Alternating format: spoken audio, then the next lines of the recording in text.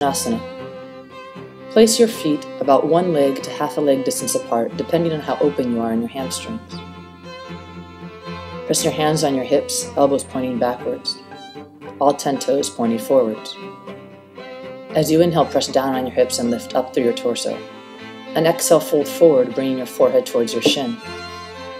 You can let your hands rest alongside your foot, or you can place blocks or books under your fingertips if you're not yet that flexible. Bring the hip of the front leg up and back. Engage both quadriceps so you can release the hamstrings. And breathe here.